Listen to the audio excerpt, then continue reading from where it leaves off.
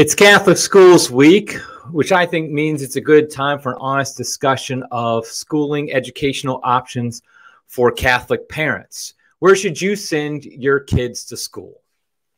Hello and welcome to Crisis Point. I'm Eric Sammons, your host and the editor-in-chief of Crisis Magazine. I just want to encourage people to like and subscribe to this channel wherever you might watch it, wherever you may listen to it. We actually have a lot of good big name guests coming up in the next month or so. I've booked a number of people that I think you'll enjoy listening to and getting their perspective on different things. And so make sure you subscribe so that you will see when those get posted and you'll be able to listen to them as soon as they come out. Also, I just want to let people know to follow us, follow Crisis Magazine on all the various social media sites that you might be on. We've recently realized that Facebook is shadow banning us. What that means is basically they allow us still to post content, but they often hide it from most of the people who follow us.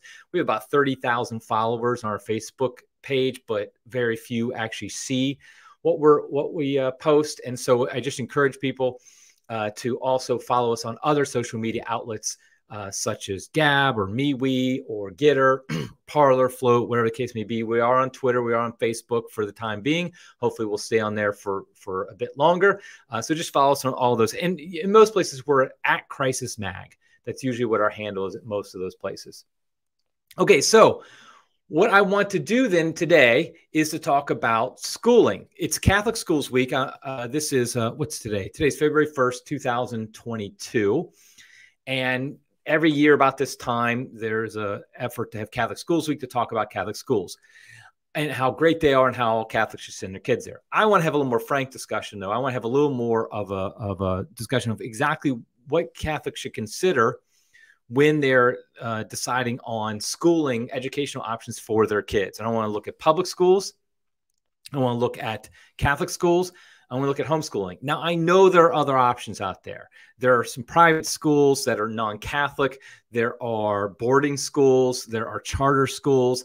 Lots of different options like that. However, they're all very specific and individualistic and distinctive. And so it's hard to paint too broad a brush with those different options. So we're going to talk about the big three, which is the choice for most parents, which is public schooling or Catholic schools or homeschools.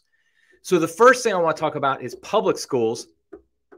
And I want to begin the discussion of public schools with a quote by somebody who's not a Catholic. He's not a saint, not even a Catholic. And that's Malcolm X. And he said, "Only a fool would let his enemy teach his children. Only a fool would let his enemy teach his children." I think that's an important quote. I think there's a lot of wisdom behind that for us as Catholics today when we are considering sending our kids to public schools. Because remember, what are public schools? They're government schools. They're schools that are run by, supported by the government. And therefore, if you think the government is your friend, then sure, what's wrong with public schools? However, I think most Catholics today realize, at least faithful Catholics, practicing Catholics realize, the government is not your friend. In fact, the government is becoming more and more your enemy. I would say it is your enemy. And I think it's becoming more and more the case that the government is our enemy. They're against us in so many different ways. So why would we send our kids to be educated by them? It just makes no sense. It would be like during the Cold War, an American sending their kids to Soviet Union schools, or the other way around, frankly. And so you would never do that. Now, I know that the objection is, well, some public schools aren't so bad. A lot of teachers are good teachers, things like that. I mean, I get that. My dad was actually the superintendent of a public school district for a long time. I went to public schools all through throughout college. It wasn't until I got my master's degree that I actually went to a non-public school. In fact, it's kind of funny. My first day at Franciscan University of Steubenville as a grad student, I had gone to public university, public schools all before that. We started our first class, my first day there, and the professor starts with prayer, and I actually was shocked. I didn't realize that you said a prayer at the beginning of each class. That's how pagan I guess I was at that point. But anyway, so, but public schools, so I get that there are some public schools, school teachers that aren't directly your enemy, but they work for the enemy. They work for a system that is attacking our faith, as going against Catholicism. So why would you want them to educate your children? even the quote unquote good teachers who are maybe sincere and good natured, they still are part of the system and have to teach as part of that system. They can't go outside the lines very much. And those lines are becoming more and more directed against Catholicism. And so even a good, quote unquote, good public school teacher is still going to be problematic for educating your kids. The most important thing, I mean, these are people forming your kids for a lifetime, how they're going to end up. And I think we know so many stories of kids from good families who went to public schools and then they fell away later. And I think that's just, it's very tragic. I think a lot of it hit parents, kind of blindsided parents, because it's not like public schools 50, maybe more like 80 years ago were terrible necessarily, but they weren't like they are today. And they gradually became worse and worse. They weren't that great in my day. When I went to high school in the 80s, they weren't that great, but I think they're far worse now. And of course, we have the situation now with all the craziness going on with COVID, where sending your kids to public schools is a really, I mean, it's not just that they might learn some things that are bad. They might be physically, not physically, I shouldn't use that word. They might be mentally and psychologically abused. And we have, for example, here's one headline I just saw recently. Schools in 14 states now require students to get COVID shots. And so a handful of states have barred schools from requiring the COVID vaccine, but 14 different states, the students are required to get a COVID shot in order to attend the public school. That's obviously a problem. There's a lot of schools. In fact, most schools are still mandating masking. That's still a big controversy. A lot of public schools are mandating masking. And I'm sorry, but if you're forcing a kid to wear a mask all day, it's child abuse, pure and simple. There's nothing that has shown that wearing these cloth masks all day does anything to prevent the spread of COVID. Plus, children are not in danger, any serious danger from COVID. Yet we're forcing them to wear masks. The developmental disabilities we're giving to these kids is just, it's criminal, frankly. I also think, though, that there's another issue, that the public schools are really all in with the woke agenda. And a good example is I'm going to play this clip. You can listen to it if you're listening, but also it's a video. And it's from the Chicago Public Schools. And so this is a video they recently posted on their website, the Chicago Public Schools. And I'll just play it and you can see for yourself. Hello, everyone. I'm Cammie Pratt, the district's Chief Title IX Officer. And I'm Deb Spraggins, the district's Deputy Chief Title IX Officer. The new school year is off to a strong start as we've welcomed our students back to our school buildings 5 days each week. On top of ensuring that each of our schools is a safe learning environment, we're also taking steps to create more inclusive and supportive schools. One change that will be implemented this school year relates to our school bathrooms. In compliance with new federal guidelines, all CPS students and staff will have fair and equitable access to bathroom facilities that align with their gender identity. We will be providing all schools with updated signage that makes our bathrooms more inclusive. It will identify the fixtures available in each restroom and make it clear that all restrooms are open for use by anyone who feels comfortable. Staff will continue to have staff-only restrooms available to them. This is an incredibly important step to increase gender equity for all, which is why we will be requiring all schools to post this signage by December 1st of this school year. Our district's Office of Student Protections and Title IX is also working on a long-term plan to create more permanent signage for our bathrooms. I encourage you to visit our website at cps.edu/OSP to learn more about our comprehensive approach to creating more inclusive, equitable, and safe schools. If you have any questions, you can email us at osp@cps.edu. We look forward to having a safe and successful school year at every school in every neighborhood across Chicago. Thank you.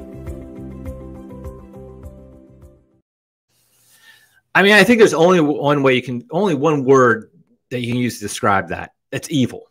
It's evil. I mean, my goodness. They're talking about allowing anybody into any bathroom in these schools. And so this is just insane. And we know about this, we hear about this, but this is real. And in fact, if you notice what the Chicago Public Schools said is they're doing this following federal guidelines. So this is not just something in Chicago, but there's a push to make this the case in every public school in America, where basically Johnny and Jane can go to the bathroom together. Because, of course, maybe Johnny declares that he's also Jane or something like that, some insanity like that. But this is what is infecting. It's not. And so there's a case where you're putting your kids in physical danger by sending them to public schools. If you send your kids to Chicago public schools, you are putting your kids in physical danger, as well as all the mental, psychological, and emotional and spiritual danger you're putting them in. Now, there's also other problems with schools, these public schools. For example, you have a lot of violence. You have, like, for example, there's the TikTok challenge that was going around recently where kids were like challenged to steal things or assault their teachers, things like that. I mean, it's insanity. And I know not every public school is like that. I'm not saying the public school, for example, closest to me is like that, but I am saying that it's widespread. And so sending your kids to public schools is having your enemy teach your children.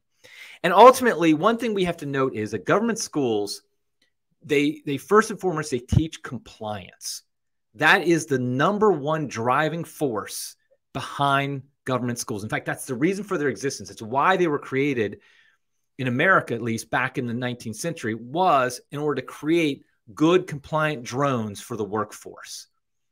And so by sending your kids to public schools, you are basically saying, I want to train my kids to be compliant with what the government thinks they should be compliant to, the narrative that the government is pushing.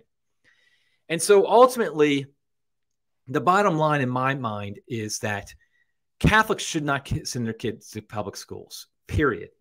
End story.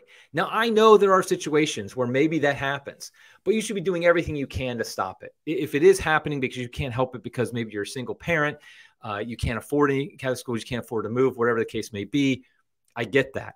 But at the same time, every Catholic who has a kid in public schools should be working to change that and get their kids out of public schools. There shouldn't be one Catholic left in the public schools, in my opinion. I just think that it's clearly a case of having your enemy teach them, and you're teaching them anti-Catholic behavior, anti-Catholic history, anti-Catholic morality, everything. So don't send your kids to public schools. I think most people watching this probably already knew that, but I wanted to make it clear, like by showing that video and just talking about it, that it's not just the fact that it's wokeness gone crazy with the crazy bathrooms, but it's the fact that we're talking about a program that is made to brainwash your kids. And that's, we can't do that. Okay, now public schools. No. Catholic schools. What about Catholic schools? Now here we're getting a little more controversial among Catholics, and we're talking about the Catholic Schools Week, and we see all the dioceses that are making a big push for how great their Catholic schools are. Now, one reality is that they don't necessarily want to talk about is that Catholic schools are in decline. COVID really hit them hard because I think a lot of people were like, well, why should I pay all this money for my kid to sit at home and take your classes? Or why should I pay all this money and they're going to have to go through all the rigmarole of vaccines, but especially masks as well. So I think the fact is that I forgot to bring it over with me. I saw a stat where there was I think a 6% enrollment drop from 2020 to 2021 in Catholic schools. That's significant. That's pretty big for a 1-year drop in attendance. And so enrollment. So that's one thing we should note. I also want to say, before I say anything else, there are some good Catholic schools. And I don't want to act like there are not any good Catholic schools. I'm going to be very critical of Catholic schools, but there are some good Catholic schools. In fact, we're going to be featuring one of them at Crisis Magazine this week, and we featured other ones in the past. And so I don't want to act like there are no good Catholic schools out there. However, I think we need to be very blunt. We need to be very, very honest. We need to be very critical about the state of our Catholic schools. And again, I'm talking mostly in America here. Because that's my experience. That's what I know. I can't speak about what the Catholic schools are like in Germany. I imagine they're worse, but I can't say that for sure, or even in Canada or somewhere like that. But I can talk about America. I'd be willing to bet that the Catholic situation is probably very similar in other Western countries because the Catholic Church situation is very similar in other Western countries. But here's the problem ultimately with Catholic schools is that most of them, they have bought into the dominant educational narrative that is promoted by the public schools, by the government schools. Many Catholic schools, they basically ape the government schools. They're just a few years behind. They do a lot of things. They believe the same things that the government schools are promoting, so often they become just public schools with a crucifix in them. One example is just, let me show this photo. This is from, this took me no time at all to find. And I'll describe it for people who are just listening. This is promoting Catholic Schools Week. So this photo shows up, and what it shows is, it shows a teacher with a mask wearing, showing something to a kid who looks very, a young boy, disinterested with his mask on, let's blow his nose.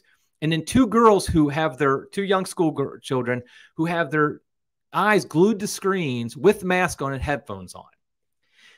Some dioceses, and I won't name the diocese, I'm not trying to shame them, a diocese thought this was a good example of what Catholic schools are about today. They literally put this up as a promotion for Catholic Schools Week. To me, this looks hideous. First of all, you're forcing kids to wear masks, and again, I could go into all that, but that's ridiculous. Oh, they also the in the picture is a Purell for washing their hands, clean their hands, I guess. But kids staring at screens with headphones on and mask on, how is that education? How is that somehow something I'm supposed to be encouraged by and think, oh, I want to send my kids there? My kids can wear masks and have headphones on and stare at screens at home. Why should I pay Catholic schools to do it? And this is an example, though, where they just don't get it. A lot of these, mostly the diocesan schools I'm talking about, not necessarily the ones that are lay-led by parents or something, that those are usually better, but they just don't get it. They think that's education. Sticking your kid in front of a screen all day, forcing them to sit there, especially young boys, to sit in classrooms for 8 hours a day. They think that's good education. And so there's so much like the public schools. Also, they're beholden to the rules and regulations and mandates and laws of the state. Here's an example. In the Archdiocese of New York, they had a statement that they came out with last week where they said that currently there's a whole debate there's a legal battle going on in New York State about whether or not kids can be forced to mask or not in schools. And it's been challenged, it's been overturned, but then it's come back.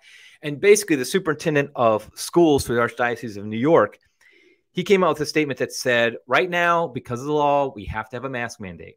But as soon as the mask mandate is lifted by the courts, we will make it optional. So, I mean, that's good news that they're not like going to keep it. Because I know of places, in fact, I know of a place, a diocese in Florida, I think people who know me know what diocese I'm talking about, where they still have a mask mandate, even though the state of Florida doesn't. So if you send your kids to public schools there, you probably don't have, your kids don't have to wear masks, but if you send them to Catholic schools, they do have to wear masks.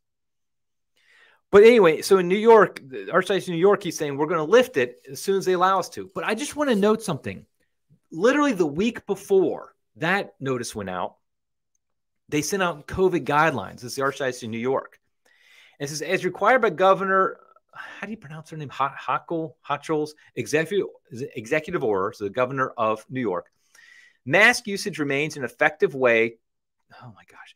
Mask usage remains an effective way to curb the spread of the virus. In particular, surgical masks, appropriate double masking, and KN95 and N95 masks are most effective. So here they're saying, literally the week before, we think masks are great. And we think kids should be wearing these KN95 or N95 masks all day. And they're saying it's an effective way to curb the spread of the virus, which is just a false statement. It's factually, scientifically incorrect, yet the school are telling this is a fact. So they're going along with the narrative just as much as anybody is. Excuse me. And so these Catholic schools, so many of the diocesan schools, they follow along with what the public schools are doing, what the government schools are doing. And don't think they aren't infected with wokeness. There's a story on the Daily Signal the other day in which somebody's daughter had been basically saying that, excuse me, saying that she was now a boy, and they pulled her out of the schools and sent her to a Catholic school, hoping that would make things better. But the Catholic school basically endorsed the insanity of this young, poor girl saying that she was a boy. And this is in a Catholic school. Now, she didn't name the article in the Daily Signal. She didn't name what school district it was or where it was. But that's a Catholic school. So it's not like they are free from the effects of woke culture in these Catholic schools. They also buy into, like I said, they buy into the latest educational fads, usually a few years late. They very much are embracing the idea of kids sitting in a classroom all day long, medicating the boys if they can't sit still, sticking them in front of screens for a lot of that time, and giving the younger kids a lot of homework. And I just want to make it clear, homework is stupid, especially for younger kids. If you can't educate them in 8 hours in a day, why are you sending them home to do more work? That just shows you're not a very good teacher if you're forcing them to do homework. I'm talking about the younger grades. I'm not talking about in high school necessarily, where now you're going to be doing research projects and working on your own a lot more. I'm talking about in elementary school. I remember this. Okay, I'll get to this more in a minute, but my oldest daughter, when she went to local Catholic school when she was in kindergarten, first grade. Then we pulled her out and we've been homeschooling ever since. That was 20 years ago, almost 20 years ago. And I remember thinking how stupid it was for her to have to be doing homework in kindergarten or first grade. Yet what happens is the Catholic schools, they brag about this. They brag about the fact that their kids are sent home to do homework as if that's a good thing, because they're being very serious about their academics. No, it just means you're not doing a good job of your academics during the day. That's what it really means. But also they do a lot of, they push the technology. I remember I was actually on the board of the school.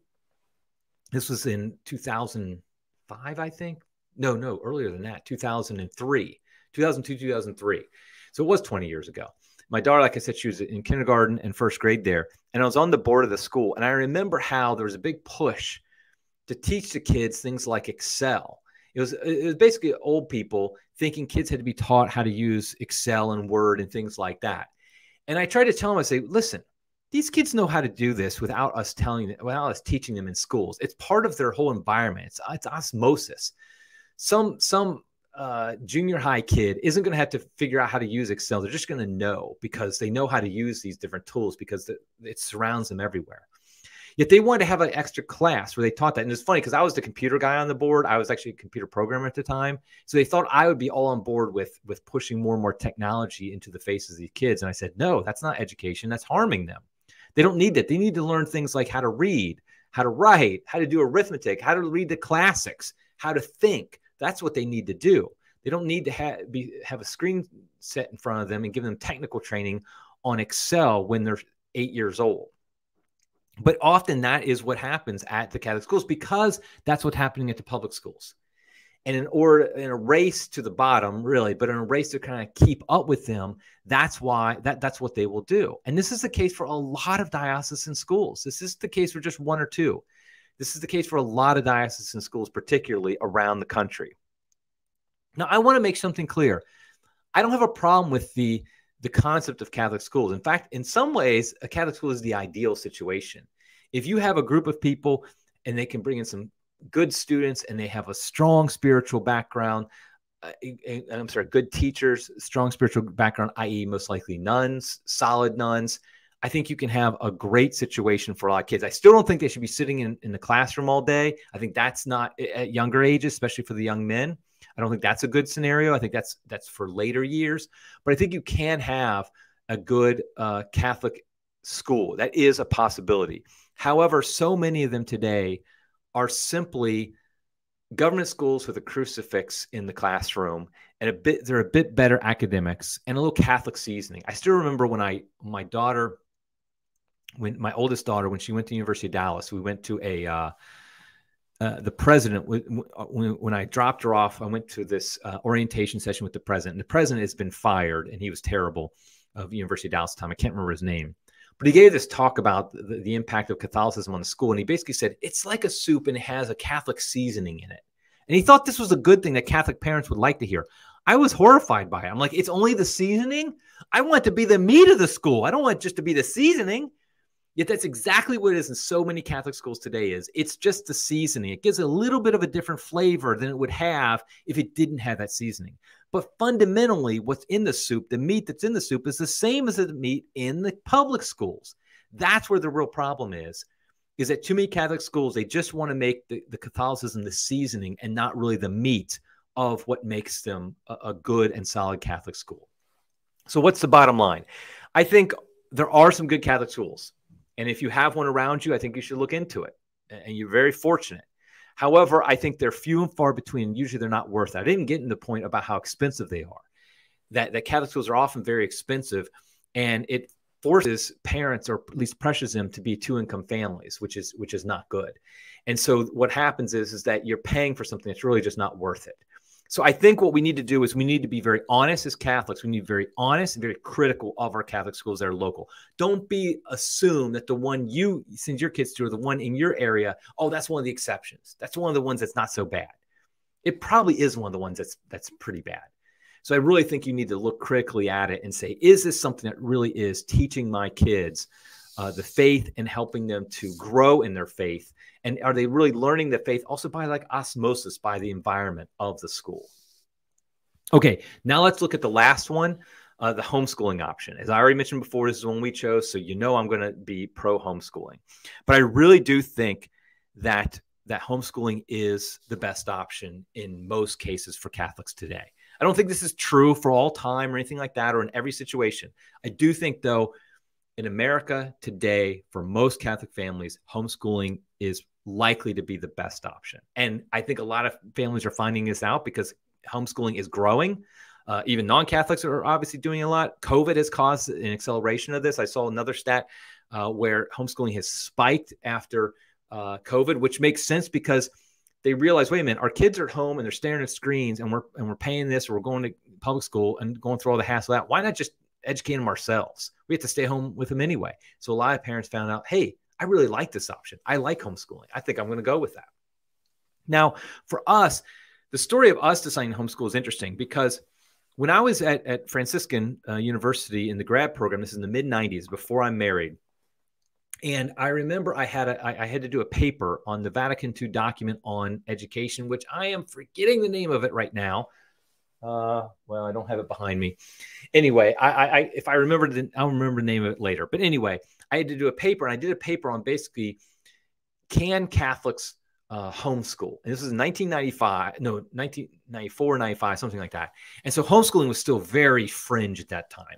Only a few people did it. Most of the parents who did it were kind of wacky. And I say that, by the way, as a compliment. And so it wasn't really established like it is today, or even was 10 years later when we started doing it. And my conclusion was that you should send your kids to Catholic schools if at all possible, and homeschooling really wasn't a great option. Now, fast forward to 10 years later, when I'm actually a parent, I actually have kids who are going to a Catholic school. We sent my oldest daughter to the best Catholic school in the area. And it wasn't, and good people there, very good people. I love them. I'm close with a number of them still to this day. And I don't want to say anything against them as people because they were great Catholics. And that's why we sent them to this Catholic school. And in fact, we even liked the kindergarten teacher our daughter had. But the fact is that we weren't happy with it for a couple of reasons. One is we find out that, for example, a lot of times if like it was raining and they couldn't go out to recess, they'd watch a video, like a Disney video, which we weren't letting our kids watch. And they were watching a Disney video. And they just thought there's no big deal. Didn't need to ask permission. So we're like, oh, that's not good. And then one day I went in for a parent day where we could observe the class. And I remember distinctly that I felt like the class was a study in management, of managing the kids. It wasn't teaching them, it was managing them. There was a couple kids in the class, boys, who were very rambunctious, probably because they just didn't like sitting around all day, who took a lot of the attention of the teacher. And there was also a couple kids who were very bright and really excelled, who took a lot of attention to the teacher.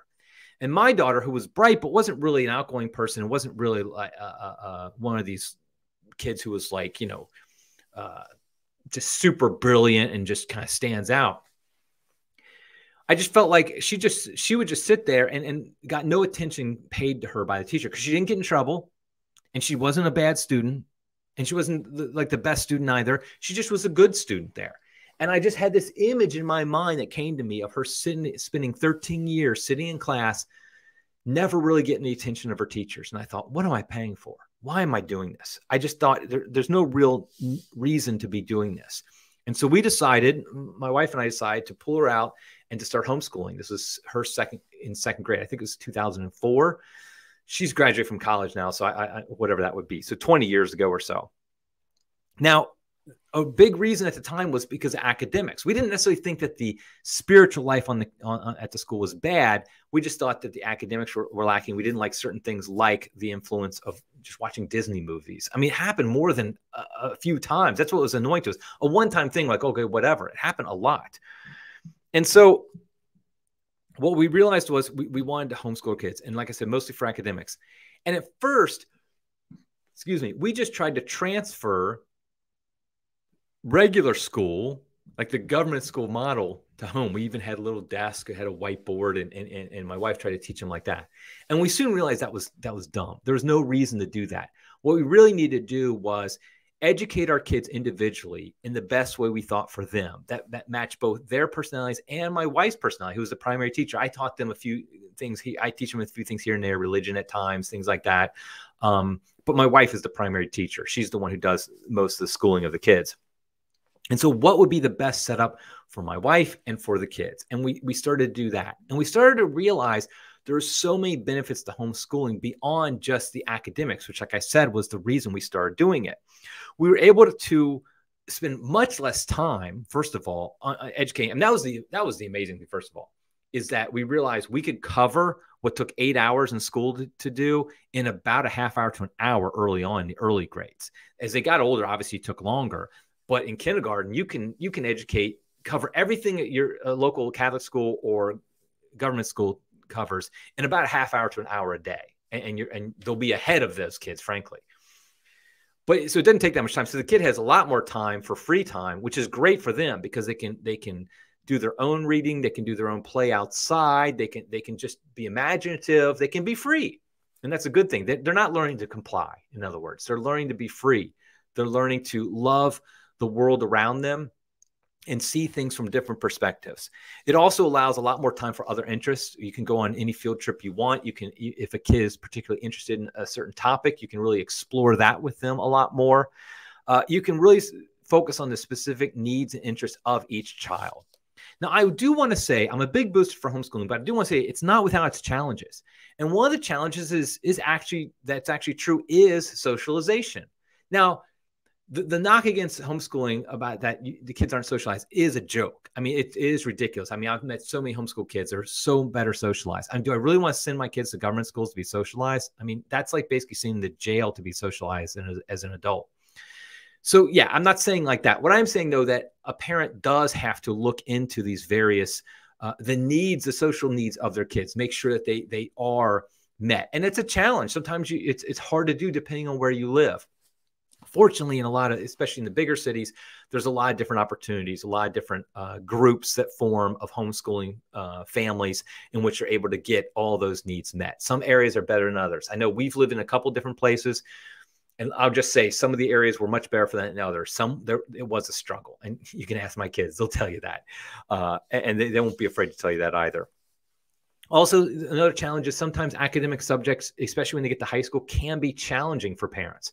Maybe a parent's terrible at math, and by the time they get to high school, the math is pretty advanced, and it can be difficult for a parent to teach that to their kids. Now, the good news is, though, this isn't 1980 anymore. This isn't even 1995 anymore. It's 2022. There are so many resources, unbelievable number of resources for Catholic parents who want to homeschool. There are different programs, like, for example, for a number of years, we used Mother of Divine Grace, and it had some online classes especially for the older kids. It has a lot of different ways that you can teach them.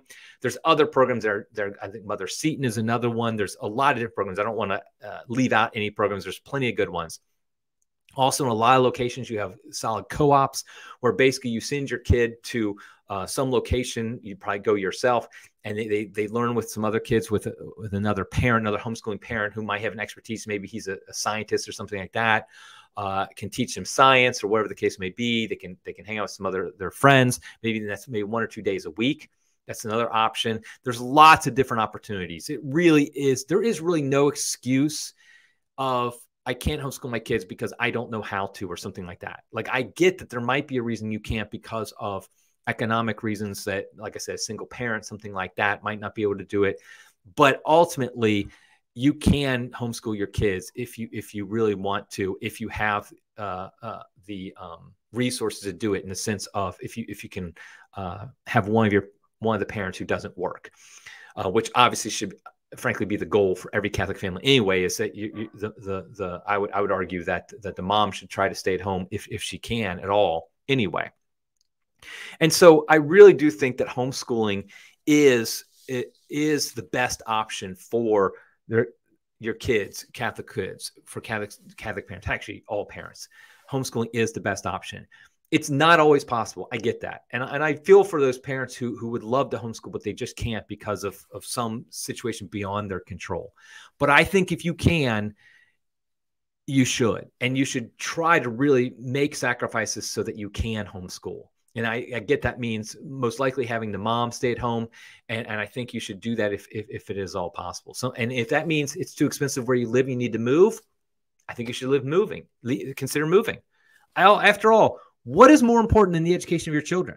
The formation of your children as a parent, that's your number one goal. I mean, that's your number one duty, I should say, in life, is the formation of your kids. That's one of the purposes of marriage, is the procreation and formation of children.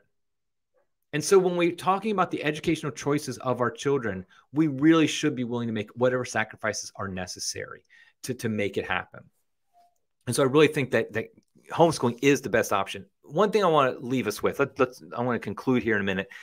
I want to leave with is to remind Catholics that the church teaches that parents are the primary educators of their children. Parents are the primary educators of their children. So that means if anybody else is educating them, you are outsourcing your duty to them. And I'm not saying you shouldn't do that sometimes, but I'm just saying that recognize it as outsourcing. The Catholic school you send your kid to isn't the primary educator of your child. You are. You're just outsourcing that to them for a specific task, for a specific maybe subject or a specific period of time or something like that. And so really, that's one of the reasons why homeschooling, it really embraces this idea that parents are the primary educators of their children. And I also want to remind and tell parents this as well. Our modern model of education is broken. It's based upon a 19th century ideal of getting compliant workers in the industrial system. And I think we need to recognize that and leave that. This is not education as it's always been done. Thomas Aquinas wasn't educated like Catholic schools do today. And so what we really need to look at is look at the model itself and say, we need to break that model. We need to teach kids differently. Our kids today, they're forced to sit in classrooms for 8 hours a day, and they're given lots and lots of useless information. They're taught to comply, and they're given lots of useless information they'll never need. And so we need to escape that system. We need really to say, no, we're not going to educate our kids like everybody else does. We're going to educate them differently. And so during this Catholic Schools Week, I really urge Catholic parents, look at how your kids are educated. Consider very strongly homeschooling. Definitely get your kids out of public schools, out of the government schools. Really be critical of the Catholic schools in your area. And don't be willing to accept that, oh, it's just okay because it's Catholic. There's a good chance it's not an okay educational environment. And don't wait too long. So really consider and look into homeschooling your children. Okay, I'm going to end it with that. I think I made my point pretty clear that what I think is the best option out of all of them is to homeschool. But until next time, everybody, God love you.